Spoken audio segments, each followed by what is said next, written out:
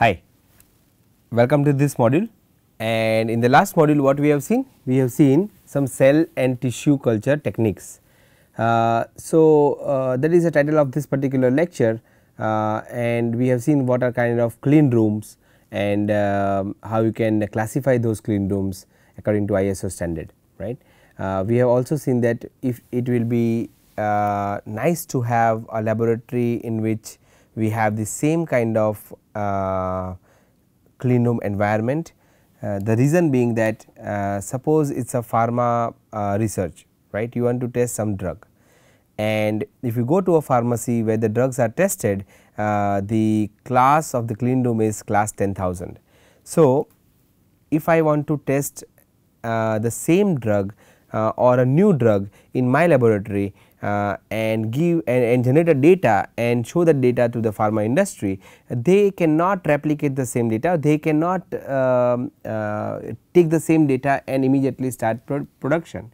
They need to perform the same test again in their environment. So, if the environment is kept constant like class 100 or class 1000 or class 10,000 where both the experiments are performed, it is good for the validation. Having said that, once we have the fabricated sensors, once we have fabricated microchips, microfluidic devices, we want to test it for clinical research. So, when we talk about clinical research, we talk about biology, and when we talk about biology, we talk about cell culture and tissue culture. That is why this whole lecture is extremely important. Now, once you have the cells, once you have the tissues, once you have the devices, how can you use this device, or where should you use this device, right? Are there any equipment or are there any chemicals that are required for performing cell culture or tissue culture? And if the cell is not infectious or it is infectious, what kind of stages or what kind of level of equipment should be there for the research purpose. So, let us see in today's module the equipment and chemicals required. Now, you can see on the left side is a biosafety hood, and it consists of it should have this biohazard label, right, since we are using, if we are using a material which is hazardous. There are handles for water and for gas. Then the new version of the BSL biosafety hood comes up with a LCD display where you can monitor the environment within the hood. There is a power lock. You can see clearly from this till this, there is a complete glass, right. So, you should only put the hands from this side, that is it. It should be it is extremely important to take a precaution of not to put your head within the hood, right. This equipment are meant for just pushing your hand and performing your experiment. There is a waterproof socket, and then there is a V type intake grill, which is right over here, V type, you can see it here, intake grill. Now, from user to user, to make the research comfortable and for the convenience of the user, we have adjustable base stand. You can change the height of this base stand, okay, so that a researcher feels convenient to work in this particular environment. Now, when we talk about the class, right, or level of the biosafety, we start from BSL1, which is the base of this triangle, and this BSL1 are used for non-pathogenic strains of E. coli. So, these are the low risk microbes, and as you go towards high risk microbes, the class or the safety changes. So, BSL1 for non-pathogenic strains of E. coli, BSL2 for staph, BSL3 for tuberculosis, BSL4 for Ebola and Marburg viruses. Now, biosafety hood or cabinet, this is where the primary tissues will be processed, right here. To obtain the cell culture, it is equipped with all precautionary features to eliminate contamination as well as hazard to the personnel handling the tissue. The different essential parts of a biosafety hood are shown here, we just talked about it, right, and the biosafety levels are different depending on the type of organism we are handling. Now, this is the video, this is a video of how the biological safety cabinet protects you, and how it also provides the protection to the laboratory workers, product and the environment while reducing the risk of exposure, right. So, thoroughly understanding how a biosafety hood works while following established lab safety protocol will help or prevent contamination of your work and very important protect you at the same time, right. Precaution is extremely important while performing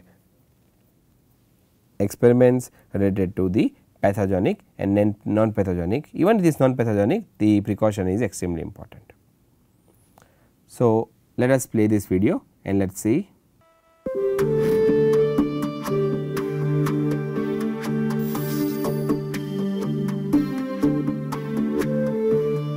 This video demonstrates how biological safety cabinets work to protect you, providing protection to laboratory workers, product, and the environment while reducing the risk of exposure. Thoroughly understanding how a biological safety cabinet works while following established lab safety protocols will help prevent contamination of your work and protect you at the same time. When used correctly, a properly installed and certified biological safety cabinet provides personnel, environmental, and product protection for work with biological materials, including infectious agents and recombinant DNA. This video depicts a freestanding Class II Type A2 biological safety cabinet, or BSC. It includes HEPA filters for exhaust and supply air, the work surface, the opening to the work surface, the airfoil, front and rear air intake grills, the plenum. The BSC's air filtration system works to keep potentially contaminated air from seeping back onto the worker. Air flows through the window opening into the front grill, through the plenum, then through the HEPA filters. 30% of the filtered air is exhausted. The remaining 70%, which is now HEPA filtered, is recycled back into the workspace. To ensure maximum protection in using a BSC, here are some essential reminders. 1. If the cabinet has been turned off, you must turn it on and wait at least 15 minutes before beginning your work. 2. Set up the interior workspace to work from clean to dirty, and work consistently from one direction toward the other to prevent cross-contamination. 3. Place your chair at a comfortable height and in the middle of your workspace to ensure you can reach everything you need inside the cabinet without discomfort. Please keep in mind that you must work at least 10 centimeters inside the BSC. To guarantee uninterrupted airflow, cabinets should never be overcrowded. Overcrowding the BSC can block air grills. Airflow can also be disrupted by sudden or sweeping movements. Slow, direct movements work best. Too much foot traffic can cause problems as well, and should be kept at a minimum. If pedestrians are unavoidable, keep people at least 1 meter from your BSC. And remember to check nearby doors or supply vents to determine if they disrupt the cabinet's airflow. When you have completed your work, any reusable items should be wiped down with disinfectant before removing them from the BSC. Next, the interior surfaces of the BSC should be decontaminated using the appropriate disinfectant for a contact time recommended for the agent used. To be sure, a second decontamination is advisable. In summary, there are a small number of best practices to follow in using a biological safety cabinet. Let's go over them one last time. Work at least 10 centimeters inside of the BSC. Do not block front and rear grills. Too many objects in the BSC can disrupt the airflow. Set up workspace in a direction from clean to dirty. Use slow, direct movements. Minimize foot traffic within 1 meter of the BSC. Placement of the BSC away from doors and room air supply vents helps maintain airflow. Thank you for watching, and stay safe.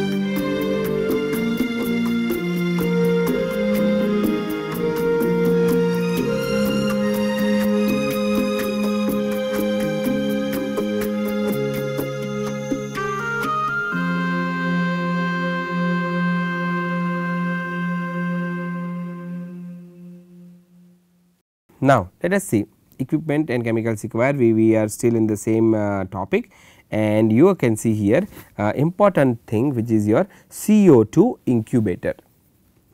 So, if you see the human body, what is the temperature of our body? About 37 degrees centigrade.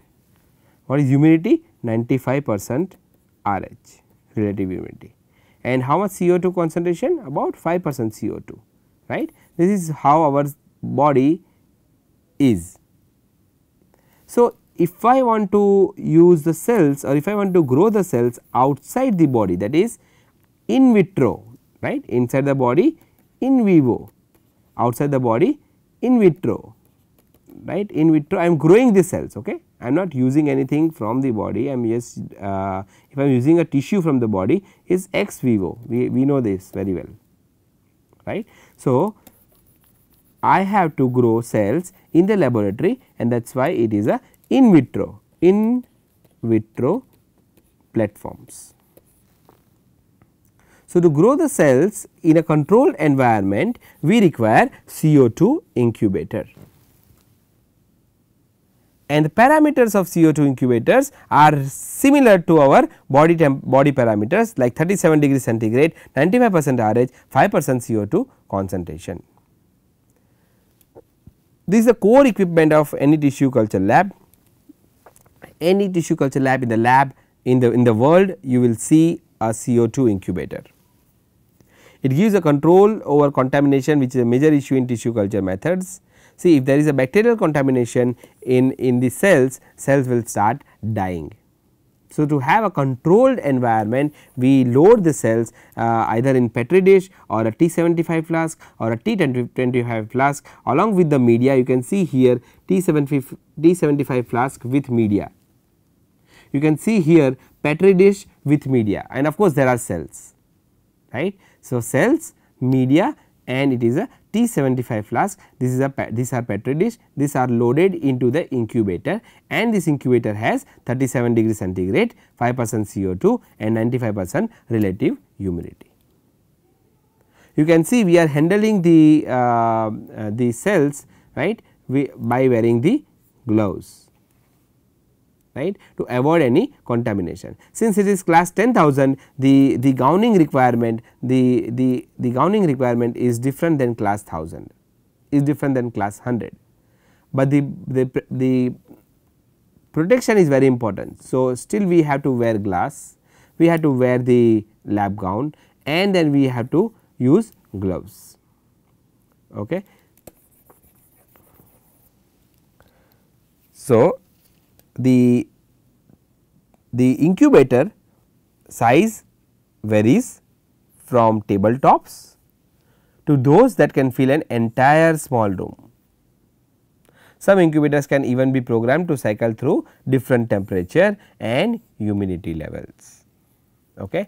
So, based on the type of research you will find different kind of incubators, but in general incubator is an equipment to which will help your cells to sustain and grow in a controlled environment. Now, let us see a next slide. Next slide would be a refrigerator. What is refrigerator? For loading liquid media and growth factors, which can be maintained at 4 degrees centigrade, and you will see this equipment as a part of the experiment that you will be laboratory training. You will be shown how the refrigerator for media and growth factors looks like, how the incubator looks like. Okay. So, just not just looking at the slides here, but to actually see how the system looks like. Okay. So, you will be shown this refrigerator, and liquid media and growth factors are maintained at 4 degrees centigrade. Enzymes such as trypsin and media components like glutamine, serum, etc. are at -20 degrees centigrade. Now, the one that you will be shown is at 4 degrees centigrade, but there are refrigerators for -20 degrees centigrade as well. Now, tissue culture plastics are flask, 96 well plate, you can see here this is 96 well plate, 48 well plate, 24 well plate, 12 well plate, 6 well plate. These are actually 6 well plate, you can see 6 well, 12 well, 24, this is 96. So, and then there are petri dishes, etc. Right. This will be treated with a polystyrene. So, all these things are treated with polystyrene, and then you have flask. You can see here T75 flask, T25 flask. Okay. So, these are the flask for handling your cells and growing your cells in a controlled environment. Now, when you talk about equipment, you cannot miss microscope. Generally, in a clinical research setting, you will find microscope which are inverted microscope, and you can see here that there is a room for petri dish or tissue culture flask, which you can keep here. The objectives are at the bottom, the condenser is at the top, and of course, the light source is at the top of the condenser. Now, the inverted microscope is used inside tissue culture room to look at the status of the cells that are being cultured, and different magnifications are possible, of course, using the objective lens from 10x to 20x to 40x to 100x, etc. We use the microscope to see if the cells have become confluent. We have seen the word confluent in the earlier module, right, and how the health status of the cells is, and when exactly to passage the cells, right. We have seen what is passaging, correct. Inverted microscope gives a better access for imaging of the live cells. So, you can see here the some of the images taken using the inverted microscope, you can clearly see cells. In some cases there are fibers, in some cases there are cells, depending on what you are focusing on, right. So, inverted microscope is extremely important for cell culture and tissue culture application in a controlled environment, that is about a biology lab, also a tissue culture lab, also in any clinics, okay, in a pathology. So, see when we talk about pathology or clinical applications or medicine or pharma, you see the base is still a biology and chemistry, right. When you talk about any engineering, the base still remains physics. So, it is very important, physics and math, right. So, it is very important that we have our base clear, the fundamentals clear. If I talk about a sensor that is a strain gauge, you should know what is strain gauge, what is strain, what is stress, what is gauge factor.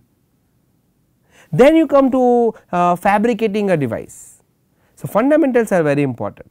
Same thing when you want to learn application of medical electronics, or how can you design a biomedical tool for a clinical research? First thing you should learn is a basic biology, right, chemistry. If that is good, if that is strong, it is easy to apply your engineering knowledge and merge it with biology for some clinical research, right. So, let us go to the next slide, and next slide is of course extremely important equipment, and that is your autoclave. Why it is so important? Because it is used to sterilize the equipment, kill the infectious bacteria, kill the pathogens which are left over after our experiment. We cannot just discard these slides, we cannot just throw the slide in a garbage can, no. Even is biohazard bags, we require biohazard bags to discard the in vitro platforms on which we have performed the experiments, right. So, we can just not discard these platforms directly into biohazard bags. For sure we cannot discard in a garbage can which is not which does not have any biohazard bags. So, but before discarding in biohazard we should go for autoclaving, because autoclaving will kill the remaining pathogens, remaining bacteria if there are any, and also will help to sterilize the equipment. If you want to reuse the equipment, you have to first sterilize the equipment. Now, if you know that generally it was advisable, and still it is advisable, to boil the water before we drink. Why to boil the water? So that the contaminants will be burned, will die. If there is any contaminant in the water, will die. To boil the water, filter the water and then drink, right. Same way boiling, that means heating something at a higher temperature, right. In terms of boiling is water, in here we are using again a water, and we are loading our equipment or utensils that are used for tissue culture or for cell culture, and tissue culture and cell culture are interrelated, and thus we are sterilizing it because we are removing any contaminants, any leftover contaminants, right. So, if you see, an autoclave is used to sterilize the equipment, utensils, etc., that are used for tissue culturing, both for reuse and safe disposal. Even if you want to dispose it, you have to autoclave it. It is like a high tech pressure cooker. It removes microorganisms like virus, bacteria, fungus, spores, etc., using high pressure and high temperature steam sterilization, right. So, again autoclave comes as an important equipment in the biology setting. You will see an autoclave in the laboratory, an actual autoclave, how it looks like. Now, let us go to the next slide. Next slide is micro manipulator. Now, see, this you may not see in all the bio settings, okay, but this is extremely important equipment, since it can be used for indenting tissues, it can be used to understand indenting cells even, right. Since the indenter, the micro manipulator can be operated in a step as small as a micron, right. It is an extremely important equipment to have in a laboratory for understanding the tissue property. For example, the lecture in which we have studied the electrical, thermal and mechanical properties of tissue, how did we study? We had a indenter loaded, connected to a micro manipulator, and a micro manipulator used to go down in a z direction and press the tissue, and it was pressing the tissue, right, with a micron force, micron dimensions, right, or micron steps. Force we can know only when we have a load cell to connected to the indenter, but we were indenting the tissue, we are pressing the tissue with a micron dimensions, micron size, micron steps. There are many other applications. Now, you can see the same thing we were using when we were using a flexible force sensor. You remember flexible force sensor with a strain gauge, that strain gauge was made out of P dot PSS, right, conducting polymer. So, we had this conducting polymers to engage, over which we had an insulator, on which we had SU8 pillars, and we made it conducting. We loaded it with the 3D printed cone, and the 3D printed cone was connected to the micro manipulator again. So, micro manipulator comes as a handy equipment for understanding the tissue property in this particular area, where you want to use your engineering devices to understand how the properties of a tissue changes as cancer progresses. Now, still we are focusing on a particular disease, that is cancer. So, if the cancer is at if the tissue is normal, and if there is a progression in the tissue, for example, ductal carcinoma in situ, invasive ductal carcinoma, or lobular carcinoma in situ, invasive lobular carcinoma. So, normal benign lobular carcinoma in situ, lobular invasive lobular carcinoma, this is one stage, right, or we can say of normal benign ductal carcinoma in situ and invasive ductal carcinoma. This is another line, right, where the cancer is in duct, cancer is in lobes. So, these are stages. So, if I want to know the stages of the cancer, if I know the stages of progression of the disease, if I can correlate this progression with the parameters that I can obtain, such as electrical, mechanical, thermal, it can be other parameters like pH, right, it can be other parameters as well. So, the point is to obtain this parameter we require micro manipulator. One way to test this tissue is using the micro manipulator. There can be n number of ways, it depends on how the researcher want to use his research for understanding the properties of the tissue. So, this is from the shutter equipment, you can see here, this we have bought in our laboratory, and you will be able to see how the micro manipulator looks like.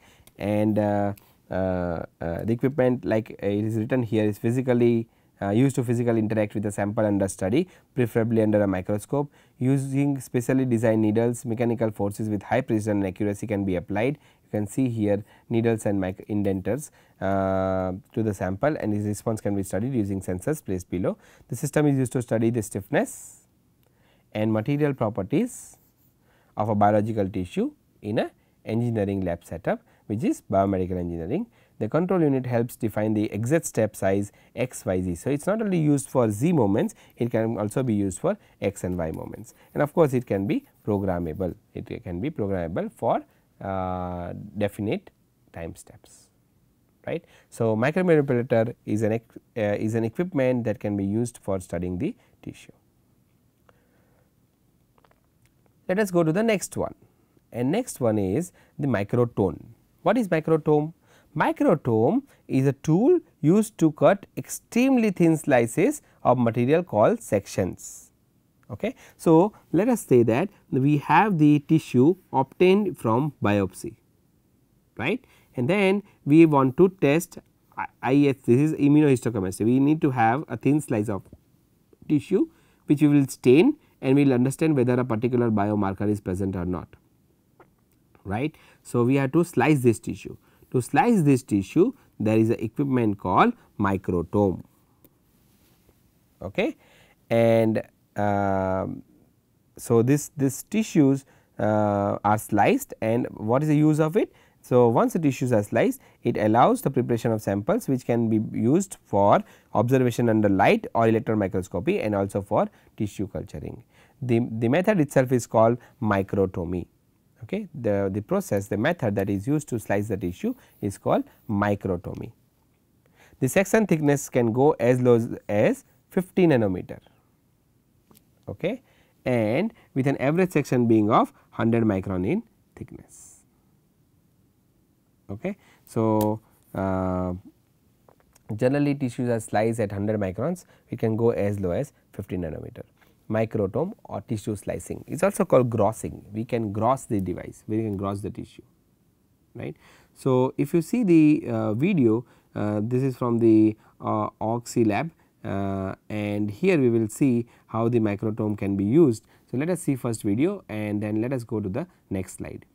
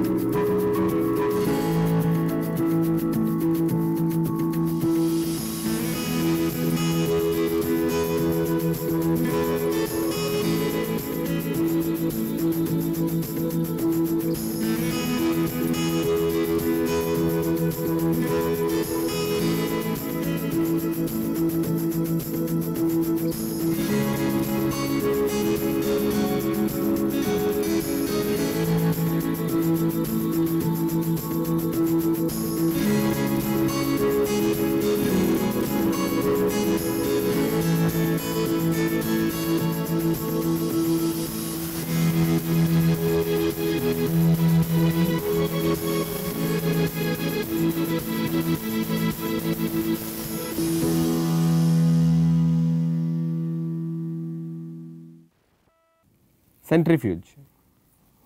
What is this equipment? Centrifuge is the equipment used to concentrate the cell suspensions and remove the supernatant. The equipment has controls to set required RPM and time of rotation. We can insert multiple Falcon tubes. You can see here there are Falcon tubes, right, inserted at the same time, and here is a sample video of how it is operated is shown. Now, in this particular section, in this particular image, right, the role of centrifuge is, suppose I load in a Falcon tube a sample, let us say a blood. Okay. So, what will happen? If I centrifuge it, the blood will be, in the bottom there will be RBCs, in the center there will be WBCs, on the top there will be plasma. You can separate the heavy material from the lighter material with the help of centrifuge. In another case, if I have a cells in PBS and if I want to wash the cells multiple times, I will load the cells with PBS in a Falcon tube, centrifuge it. So, the cells will go down and I can throw the supernatant, which is the liquid PBS that is on the top, I can throw it, load another PBS and again centrifuge it, again throw it. So, you can do washing steps. This is one example of how to use centrifuge. You can separate a blood, like I said, if you load the blood and if you centrifuge it at a certain RPM, then what will happen? The heavier cells will come at the bottom, the lighter cells will come at the top, and such the layers are formed. So, we have RBCs, WBCs and plasma. You can separate these three things out. This is another way of using the centrifuge. So, if you see the video, you will understand how the centrifuge is used, right.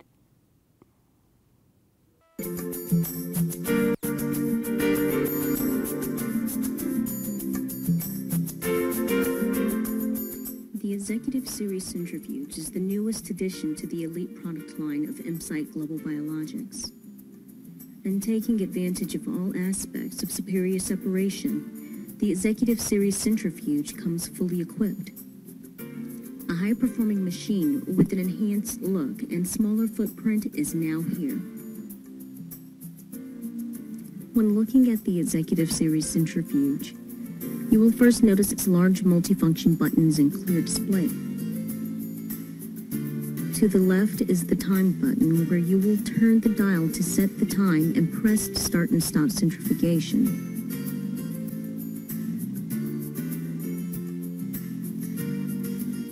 To the right, you will find the speed button, which also can be turned to set the RPM speed, and press to toggle between the RCF and RPM display.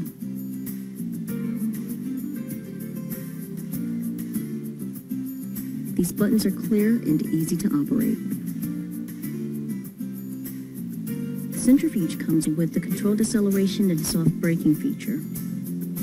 This minimizes cell agitation and resuspension during processing. Optimized separation is achieved without activation, providing the best achievable cell concentration for your procedure. To activate this feature, press and hold the short button until you see the BR off indicated on the display. This machine has an automatic lock and release function for lid operation. To open the lid, power up the machine and press the open button. You can manually open the lid without AC power by releasing the pull string at the base of the machine, where you can pull it to open. The lid automatically locks when closed.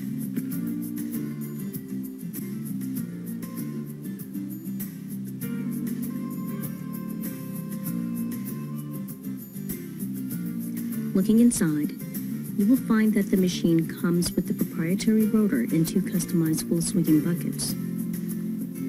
These buckets are designed to swing horizontally, then smoothly present to a full vertical position when completed.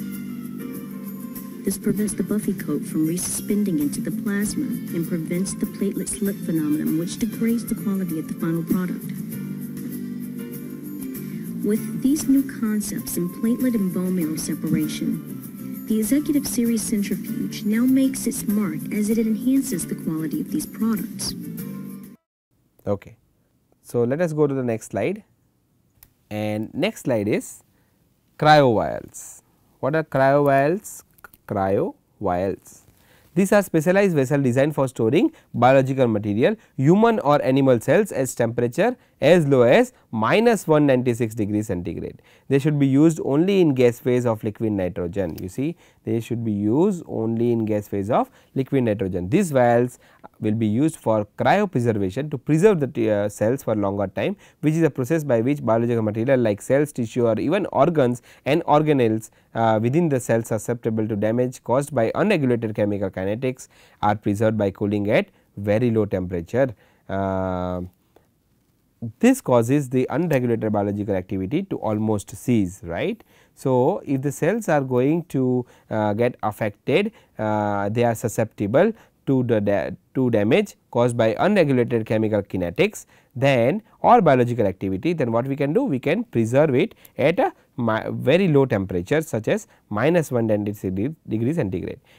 Typically -80 degree centigrade can be used for solid carbon or -196 for liquid nitrogen. Now, using this, what happens? Unregulated biological activity to almost ceases, and so that our material can be preserved for later use. The process of bringing the cells and other materials to viable use from cryopreservation is called thawing. Thawing is nothing but heating. Thawing. So, these are thiovalves in which you can load the cells and you can preserve it for longer time. These images are taken from Sigma Aldrich. So, Sigma Aldrich is a company which makes the there are a lot of companies, but these are the some of the images, and these are the cryovalves as you can see in the figure of different volume. You can say 1.2 ml, 2 ml, 4 ml, 5 ml, right. So, these are the another set of tools or equipment that you can know, or a preservation vessel that is there in the biology environment. Now, the most important thing is to give the nutrition to the cell, so the cell can stay longer time without any significant effect. So, cell should not die, right. So, to preserve the cell, we use something called media. In our body, blood provides nutrition to the all the cells, right.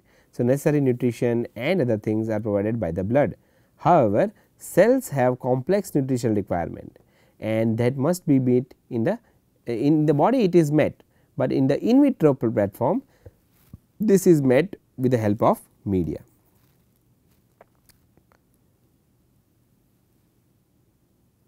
Now, earlier people use chick embryo extracts, plasma, sera, etc. as a growth media, but they varied in their growth promoting characteristics, and hence they affected the reproducibility of the experiments. Alright. So, using this earlier techniques like sera or embryo growth factors, right, extracts, plasma, these all things were tried earlier. However, what is the problem? The consistency and the reproducibility in the growth promoting factors, these were the problems. So, what happened? Now, you can see here that today a number of chemical defined formulations are available that supports the consistent and reproducible growth of several primary and secondary cell lines, and some of these chemicals are Eagle basal media, Eagle's minimum essential media EMEM, then there is another one which is Delbecque's modified essential media, this is DMEM, which is extremely widely used. Generally in the laboratory you will find DMEM, ISCO's modified double echoes medium IMDM, finally there is HEMS F12 media. There are several other medias, but these are the basic most frequently used medias. In this also in these also the number 3, which is DMEM, is widely used. So, what are the various nutritions? So, when I say the nutrition is provided by the blood, what are the nutrition? Nutritions are glucose, fats, fatty acid, lipids, phospholipids, right, sulfur phospholipids as well as ATP and amino acids. It can be vitamins, minerals, and also sometimes antibiotics to prevent the growth of unwanted microorganisms. So, these are all the nutritions. When we talk about nutritions, there are several nutritions like we just discussed. So, the combination of all the nutritions are there in the media, and that is why the cell can sustain for a longer period of time. So, let us come back to the slide. Another major constitution of media is serum. So, what is the role of serum? It provides growth factors, hormones, cell adhesion factors, because the cell has to adhere to the base of the T75 flask or a tissue culture flask, and other essentials required by the mammalian cells for their long term growth and metabolism. Some common serums are FBS, FCS, CS, HS and HOS. Now, another point is the pH. The pH should be between 7.2 to 7.4 for the mammalian cells to survive, right. So, phenol red is used as an internal indicator. As the cell consumes the nutrition. So, if this nutrition, if you load the cell, right, load the cell and load the nutrition on the cell, which is your DMEM, the phenol red is added as an internal indicator. What does that mean? That as the cell consumes the nutrition, this red color changes to yellowish or light brown in color. You got it? So, initially it is red, and as the cell grows and consumes the nutrition from the media, the color of this media changes from red to yellow or golden color or light brown color. Okay. This changes the color of solution and gives an indication to change when to media. So, when you see this, you have the indication that the nutrition from the media has been consumed by the cell and it is time to change the media, right. So, this is how the tissue culture process flow is, that if you go here, let us see here right side, tissue explants are excised using a sharp scalpel, and then mechanical disruption by pestle or mortar, right. This we have also seen in the drug screening device, right. Then the filter using 0.22 microfilter using a syringe, then enzymatic digestion by trypsin, it can be trypsin or collagenase. Cells are counted on hemocytometer, right. And then 5 ml of cell is suspended in 25 centimeter square flask. The flask are incubated in CO2 incubator, flask are observed daily for the normal growth, media is changed every 2 to 3 days, still the cell attains 80% confluency, right. So, this is the process flow of a tissue culture. Now, if you go further in detail, then this is how it occurs, which is in your left side, that you have the isolation of tissue, then there is a dissection, selection of required tissue, removal of fatty and necrotic cells, and then it goes for fine dissection, can go for mechanical disaggregation or can go for enzymatic disaggregation, right. If you talk about mechanical fine dissection, is chopping down to explant size, primary explant and a transfer to a secondary explant culture. If it is outgrowth, it can go to subculture and to the cell line. With mechanical way of disaggregation, that like syringing, vigorous pipetting, sieving, then after that it is dispersed primary culture, subculture to the cell line. While enzymatic way of disaggregation is cold trypsin, warm trypsin, collagenase. So, for cold trypsin we have to put it overnight in cold short incubation. This warm trypsin is long incubation and we have to repeat sampling, while the collagenase is long incubation complete medium, and then it has to be centrifuge. This has to be directly go to resuspension seed and then it goes to the dispersed primary culture followed by subculture and cell line, right. So, this is how the tissue culture process flow is there. Now,